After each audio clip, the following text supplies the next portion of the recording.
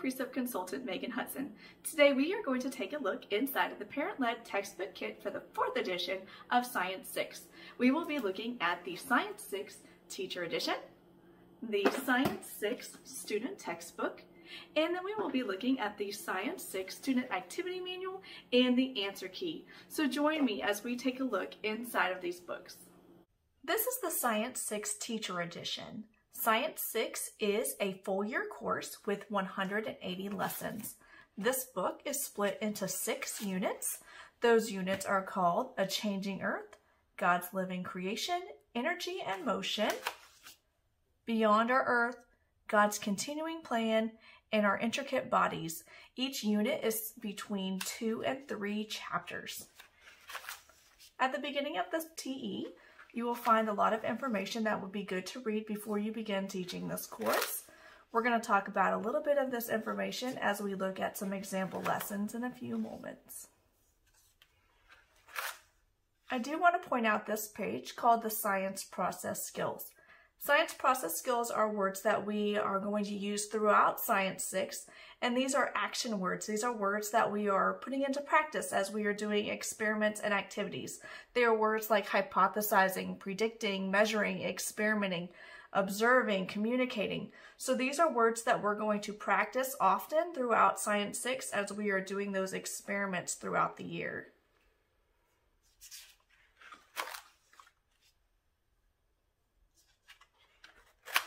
At the beginning of this book, there is this section called Lesson Plan Overviews.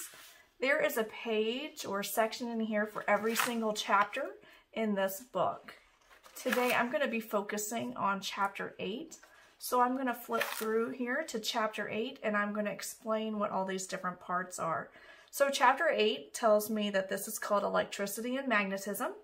And then in this first column here, I can see the lesson numbers that are involved in this chapter. I also see which pages I will be on in my Teacher Edition book and which pages I'm going to assign in my student textbook. I also have the page numbers for the Student Activity Manual pages. So this is where I usually go when I'm lesson planning because I can quickly see which pages I'm assigning both for my student textbook and my activity manual. I also get a little bit of an overview of my objectives for these lessons in this chapter, and I have a list of which science process skills we're going to be focusing on in this chapter.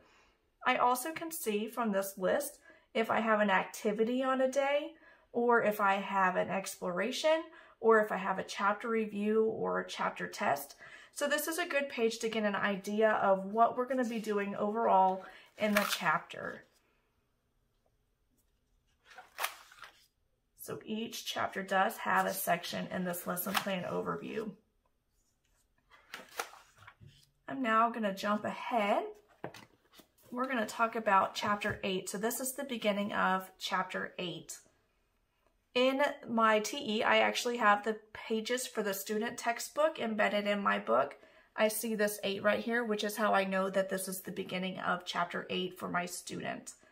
Since this is the first lesson of the chapter, I'm going to point out some key features that you're going to probably see at the beginning of every chapter. Every lesson number will be up here in the top corner.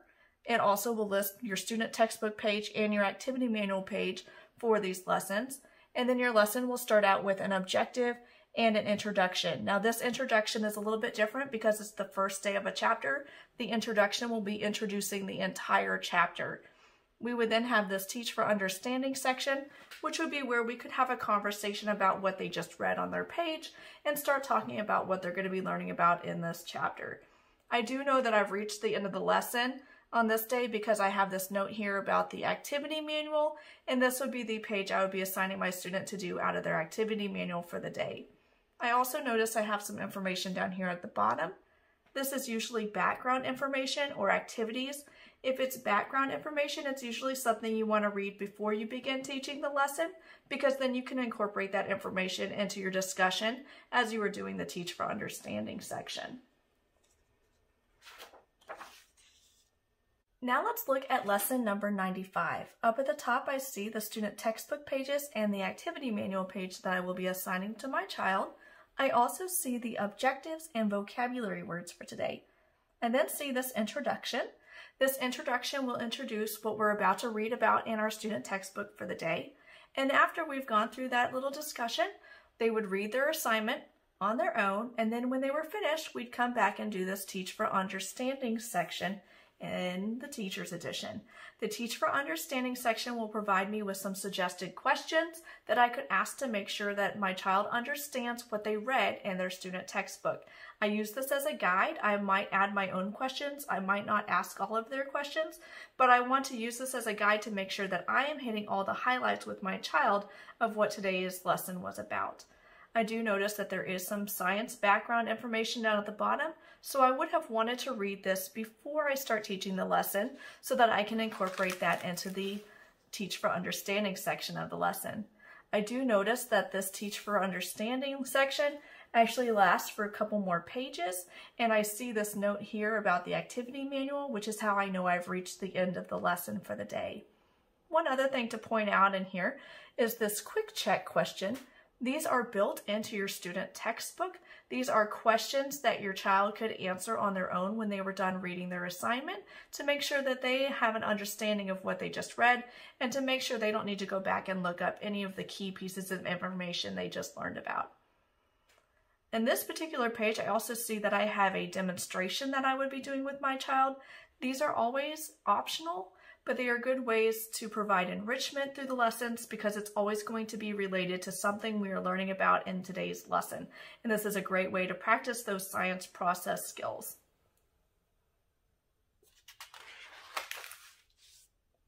So this is lesson number 96. Again, I see up at the top my student textbook pages and my activity manual pages, and I have my objectives materials list and my introduction and a Teach for Understanding section. But this is an activity that is built into your student textbook and into your student activity manual. These are the experiments you don't want to skip. These are the ones that are going to be applying many of the concepts that you are learning throughout this entire chapter, and you're building up that knowledge to be able to complete this activity or experiment. So these are the ones that you really want to make sure you do with your child so that the information they're learning about in this chapter becomes real to them as they are able to do it with their hands. During the Teach for Understanding, you can talk about the procedure and the conclusions, making sure that things worked the way that your child expected them to, or talking about why they didn't work the way that your child had expected it to. There is a note here about an assessment. There is a rubric that you could use to grade this activity. These rubrics are in the back of your book on the Teacher Toolkit CD that we'll look at in just a minute. So this is an activity lesson that would be built into your student textbook. And now I'm going to flip back to the appendix. So back here in the appendix, we have a few things that we can look through, like the Bible action truths, Bible promises, and a section on explaining the gospel. We also have our materials list. So the Bible promises and the Bible action truths are words or phrases that you might find throughout the year in Science 6. And they might be words that you want to have a deeper conversation about with your child. So in the back of your TE, you actually have a list of these biblical words with verses that reference back to what these words mean. And we can have a conversation about what the Bible says about these topics. So that is listed in the back in your appendix. There's the Bible promises. There's also a section here about explaining the gospel. And then we have a materials list. So this list is in alphabetical order, and I would be looking for the column of the chapter I'm in. So I was looking at chapter 8 a few minutes ago. So I would look in the 8 column to find out what I need. And I see that there's an X in this spot that says aluminum foil. I need several small appliances. I need C or D batteries, and I need batteries of various sizes. And I would be able to make my list of what I need for my experiments based on this materials list at the back of the book. And then that way I don't have to flip through all the different lessons in that chapter to make sure I've got all the items I need. I'm going to go ahead now and flip to the very back of the book. This is your Teacher Toolkit CD. On this CD, you will find your activity manual answer key. You will also find some diagrams and game banks. You have instructional aids. You have a material list that you could print off and then write on. You have your quizzes and answer keys. So if there's a quiz that you're supposed to give during one of your lessons, the quizzes and answer keys for those are on this Teacher Toolkit CD. There are also the rubrics. So for those activities and experiments we have that need a rubric to grade, those rubrics are on this CD as well. And then there's some information here about Science Fair. So this is your Science 6 Teacher Edition book. This is the Science 6 student textbook. The cover of this book is smaller than a sheet of paper, and it's about 1 inch in thickness. I'm going to flip this book open to chapter 8, which is where we were looking today in our teacher edition. So these are the pages that your student will be reading from. This is that built-in experiment that we talked about, and then they would have the correlating page in their activity manual to be able to do all their writing on that page. You might notice as I'm flipping through that there are lots of pictures and different charts or graphs. There's also lots of bold words. These are all our vocabulary words for this chapter.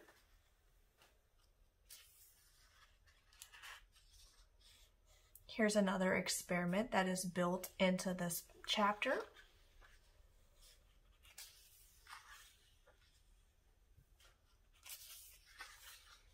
There's also these quick check questions every few pages to make sure they're understanding the main ideas that they're reading about in their textbook.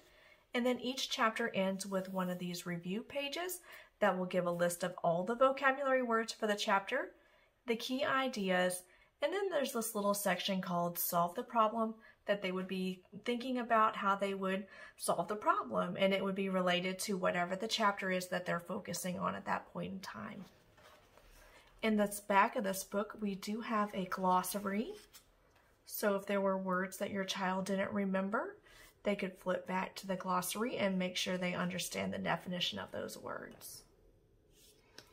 So that is the student textbook for Science 6. This is the Science 6 activity manual. So this is the book where my child would be writing and reinforcing the concepts we're learning about in our student textbook.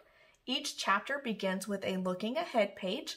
This is going to be a brief introduction of all the different topics they're going to be learning about within this new chapter. So this actually goes with chapter 8, which is what we were looking at in our student textbook a few moments ago. We had that experiment that was built into our student textbook. This is the page in the student activity manual that they would be filling in to go along with that experiment. So they would be writing out their hypothesis, their procedure, and then any data they collected during the experiment, along with writing out their conclusions. We have multiple study guides built into the activity manuals. And you might also notice down here at the bottom of the page, it says Chapter 8, Lesson 97, pages 188 through 91 and 194 through 97. Those page numbers are actually the student textbook pages. So if your child couldn't remember an answer, they could go back and look in their student textbook page to find that answer and then finish their review.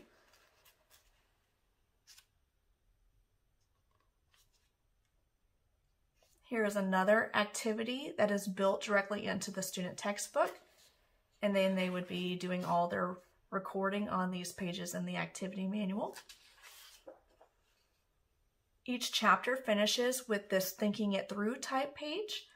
This page will review us on a lot of the key concepts, but they're going to have to put some thought into answering these questions and making sure they can explain it, which is a great way to practice right before a test. So if my child was studying for the Chapter 8 test, we would use these Think It Through pages. We would also be using these study guides. And then in our student textbook, we had that list of vocabulary words right at the end of the chapter, along with our key concepts. And we would review all of that information. And then we would be ready for that Chapter 8 exam. So this is the student activity manual. The last thing we're going to look through today is the activity manual answer key. There's no instruction in this book. This is purely answers to go along with the student activity manual. And this would provide a quick way for you to check your child's work, to make sure they understand what they were doing in their workbook and if they're understanding the concepts that they're learning about in their student textbook.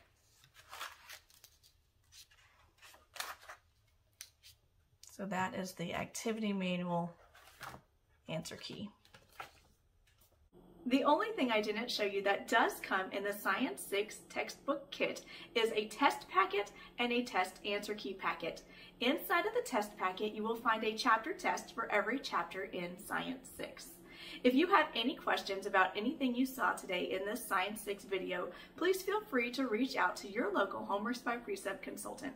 We would love to answer any of the questions that you may have. I hope you have a great day.